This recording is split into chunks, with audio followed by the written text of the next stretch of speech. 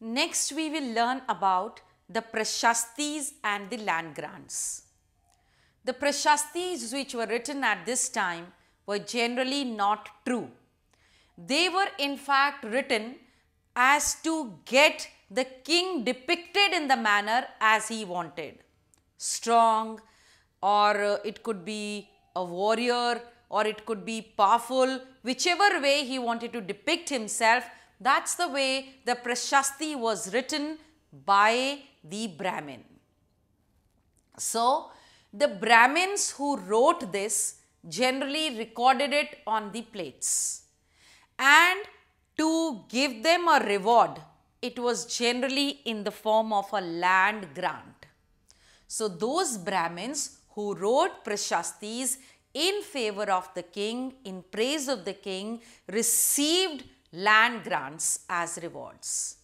But one Prashasti that we have come across of this time is different from other Prashastis, and that is written by Kalhan, who has written a long poem of the history of the kings of Kashmir, and he is surprisingly critical of the policies adopted by the kings of Kashmir.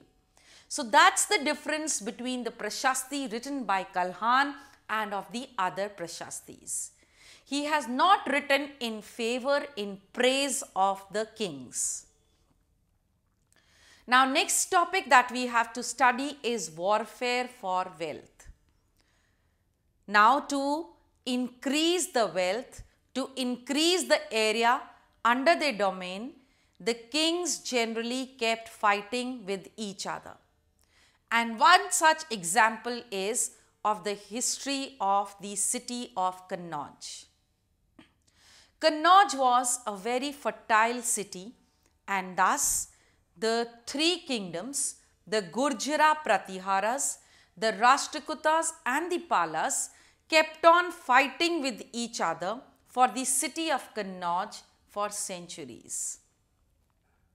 They took the Kannauj city turn by turn, and since three parties were involved in this long struggle, it is called as the three-party struggle.